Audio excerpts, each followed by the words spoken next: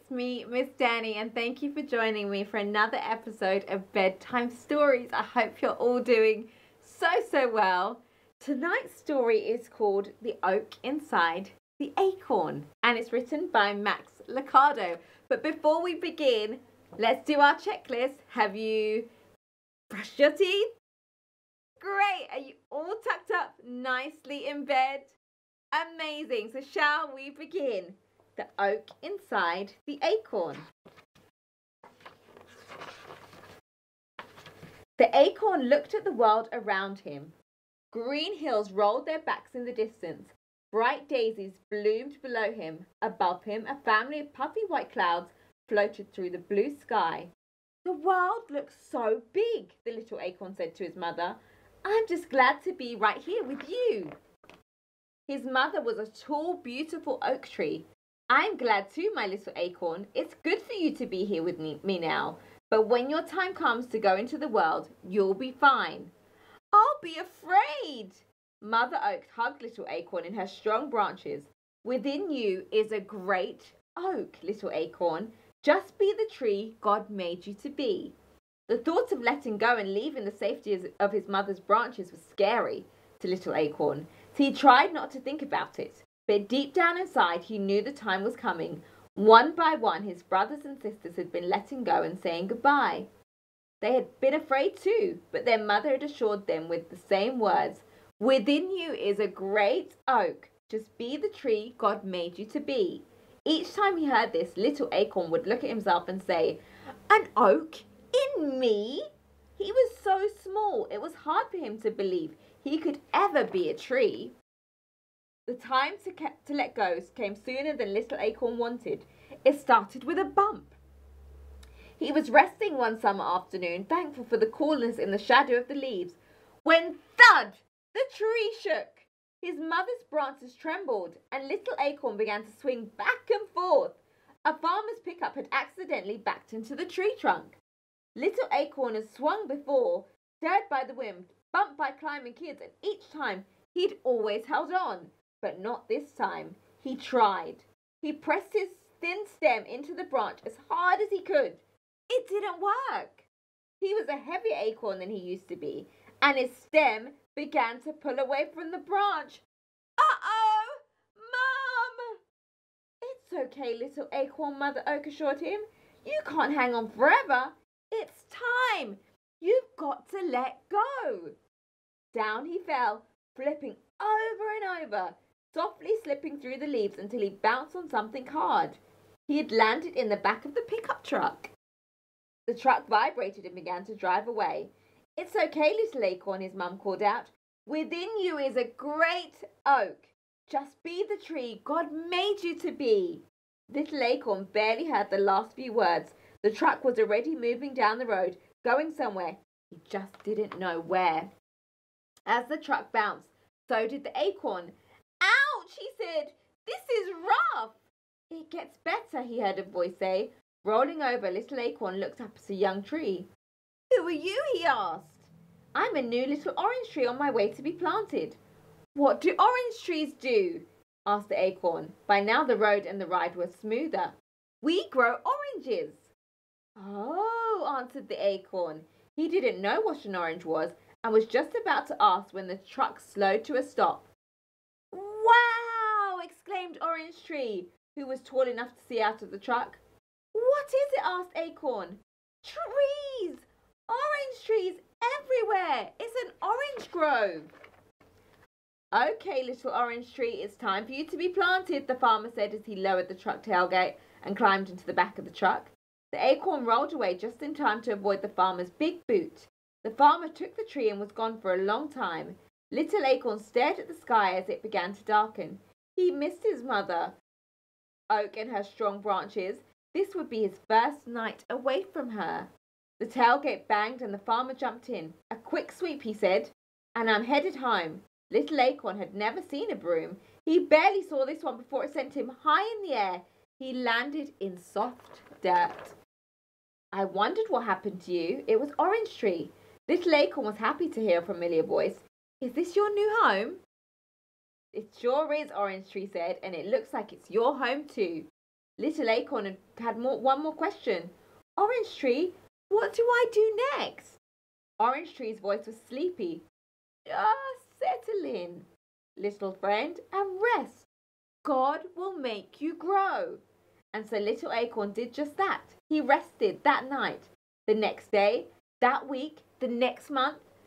Then there in the soft soil surrounded by orange trees, he sank deeper and deeper into the ground and slumbered. He slept a long, long time. When little Acorn awoke, he didn't know where he was.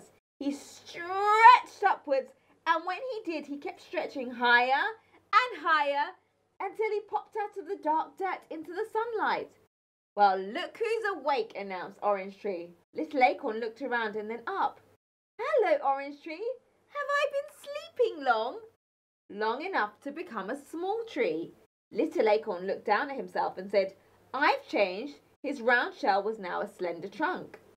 You are growing up, Orange Tree said. Now you are a little oak. Little Oak straightened himself and remembered his mother's words.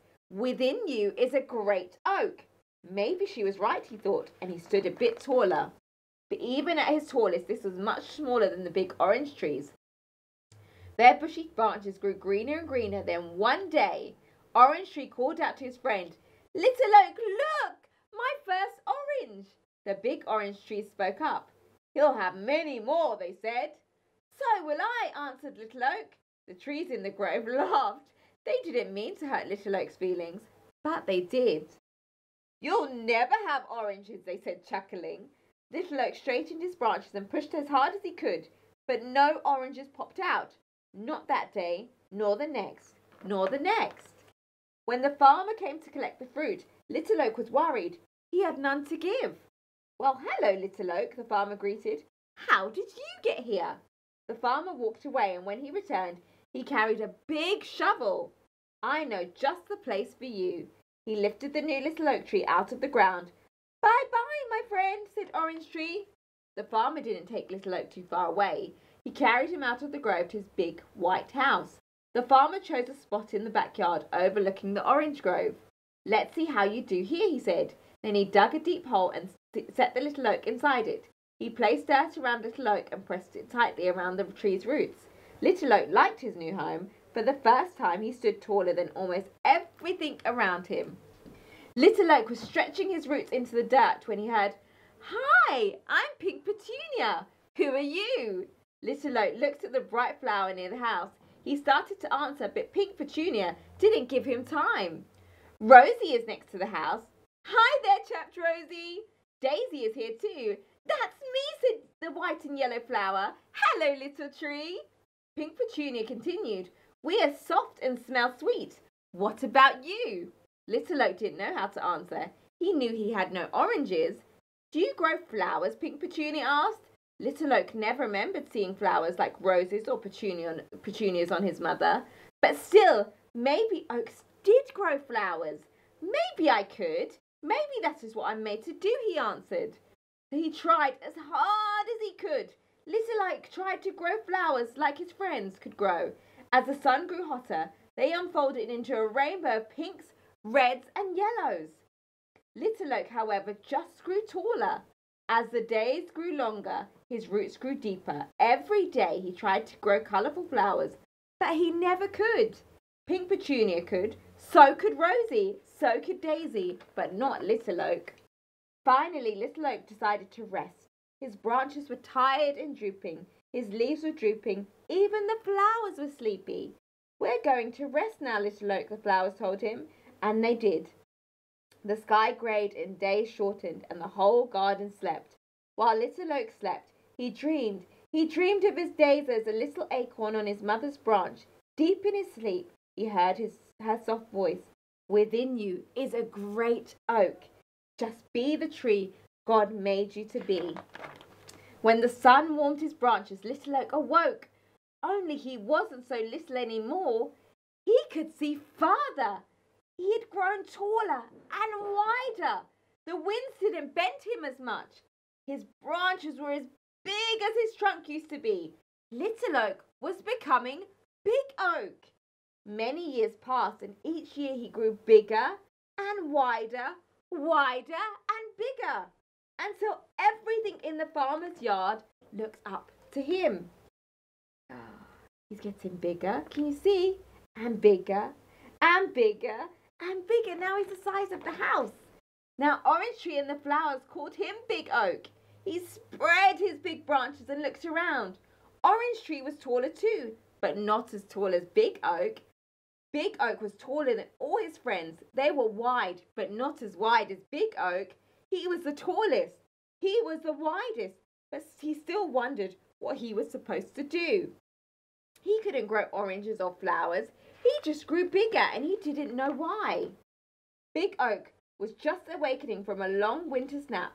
His leaves tiny buds when a young farmer brought 2 ropes and tied them to one of his strong branches. Close by, a little girl watched. Rosie Rose was puzzled. "What's it for, Big Oak?" "I don't know," Big Oak answered, but he soon found out. "Can I do it, Daddy? Can I swing?" "Go ahead," urged the man, and the little girl with bright blue eyes and hair the color of Daisy's flowers sat in the swing. Big Oak felt the tug, but barely. He was strong, and little girl was small. With her daddy's help, she swung forward, not too far, but farther the next day and farther the next. By the time the sun was hot and the flowers aplenty, she could swing along, kicking her feet higher and higher until she could see the roof of her house. Then back she would go. Back she would swing, back until she seemed to look straight at the ground. Big Oak loved the sounds of little girl's laughter, her footsteps running towards him, her squeals of delight as she swung higher and higher into the sky. Yes, Big Oak loved little girl. When she swung, he stood strong. When her daddy built her a treehouse in Big Oak's branches, Big Oak gladly held it. When little girl stretched out on the grass to watch the clouds float, Big Oak shaded her. She played in his branches, climbed his trunk, rested in his shadow, and together they grew. Each year both taller, each year both stronger. When grey skies brought cold days, Big Oak slept and the swing hung silent and the playhouse stayed empty. When blue skies brought warm days, they laughed and played. Little girl talked and he listened, and at last Big Oak knew he had become the tree God made him to be. One day, little girl came to Big Oak with a little boy. Though neither was too little, they sat on his branches and talked. Big Oak held them both, and when they carved their names on his trunk, he didn't mind. Little boy pushed the swing. Little girl laughed, and Big Oak protected them from the sudden rain. In time, little girl didn't swing so much. When she climbed into the treehouse, she sat more and played less. Little girl was becoming Big Girl. Big Girl now stood as tall as Big Oak's lowest branch. One day, Rosie Rose said to Big Oak, "She's growing up, Big Oak. She'll soon leave." Big Oak didn't answer, but he understood. Big Girl spent many blue sky days sitting on the ground, leaning back against Big Oak's trunk and watching the clouds drift by. Big Oak knew Big Girl had a big question on her mind because she said things like, "I don't know what I'm supposed to be, and it's hard to let go, and how can I know who I am?" Big Oak wanted to talk to Big Girl because he knew just what to say. He would say, "Within you is a great girl. Just be the person God made you to be. Orange trees grow oranges," he would say. "Flower plants grow flowers. And oaks grow tall enough for swings and strong enough for swinging and big enough to hold little girls until they become big girls." He wanted to, but he couldn't say the words. One day, Big Girl was so sad. The little girl who used to giggle in Big Oak's shade just sat silent, tears flowing down her cheeks. "It's hard to let go," she said. Big Oak was listening and he had an idea. He looked down his branch at a little acorn. "I have a special job for you," Big Oak said. The next time the wind blew his branches, Big Oak let this branch shake more than the others. The little acorn popped loose and landed in Big Girl's lap. Big Girl picked it up and started to toss it away, but stopped. She held the little acorn in her hand and stared at it. She turned and looked up at Big Oak. "Were you ever this small?" Answering her own question, she continued, "Of course you were. You grew into a great oak from a little acorn. All you did was become what God made you to be." She looked again at the acorn, then back at the tree. Her eyes brightened. "Do you suppose that's what God wants me to do?" Big Oak wanted to shout, "Yes!" But he didn't have to. Big Girl stood and answered, "Of course he does. Now it's time for me to let go and become the person God made me to be. Big Girl smiled, placed the acorn in her pocket, and began walking away. But after a few steps, she stopped and turned. She looked at the swing, the treehouse. She looked at Big Oak. She walked over to him, placed a hand on his trunk. Without a word, she said goodbye. Without a word, Big Oak said the same. The end. So we know that God has called you to be, He's made you to be just who you're supposed to be. And that's our assurance that wherever He takes us in this world, wherever He takes us in this life, He has a special plan and a purpose for you. So now it's time for our bedtime song. So snuggle up. You must be really sleepy now. Shall we sing a really special song? And I have a very special song for very special children at home, and it's called You're Special. And you can sing this along with me. Are you ready? 3, 2, 1. You're special, yes, you're special. God loves you and you're special. You're special and you know the reason why. You're special, yes, you're special. God loves you and you're special. You're special and the apple of His eye. One more time. You're special, yes, you're special. God loves you and you're special. You're special and you know the reason why. You're special, yes, you're special. God loves you and you're special. You're special and the apple of His eye. Let's pray, friends. Heavenly Father, we thank you for these amazing children. Thank you, Lord God, that you let them know, Father God, wherever they are, that they are special, Father God, that they are fearfully, wonderfully made by you, Lord God, and that you made no mistakes in how you made them. Father God, as they pray, as they sleep tonight, Father God, I pray that you keep them in perfect peace and that you make their sleep sound and sweet, Lord God. And Father God, I pray that you keep them until they wake in the morning. In Jesus' name we pray. Amen. Good night, friends. Sweet dreams, and I will see you next time on another episode of Bedtime Stories. Good night.